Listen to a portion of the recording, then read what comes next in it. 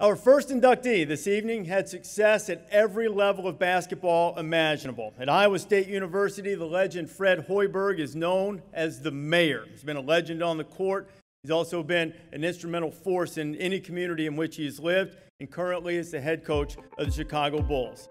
I'm honored, I'm humbled. I look at past honorees, I look at this year's class. It's a tremendous honor, and I'm very grateful for it. I learned so much at Iowa State University. I'm really thankful for everything that's happened in my life, and Iowa State has a lot to do with that.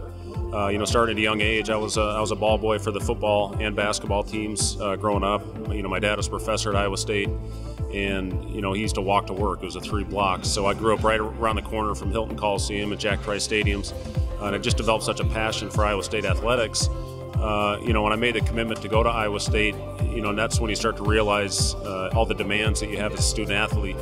And from a very early age and time, as a freshman at Iowa State, I learned how great the support staff was to help you manage that time. And you have to get your education. An example with that happened in my life is 10th year in the NBA. I had one of my best seasons. I led the NBA in 3-point shooting.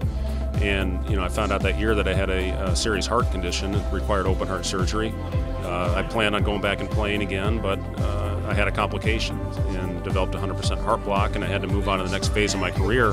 And because I had that education, I was able to do that seamlessly. And it's so important. You never know when it's your time. And I was a perfect example of that. I was able to move right into a front office position with the Minnesota Timberwolves, and from there I went on to Iowa State to go back and coach my alma mater, and here I am now as the head coach of the Chicago Bulls. So, to be able to have that education, it will just set you up in so many things in your life.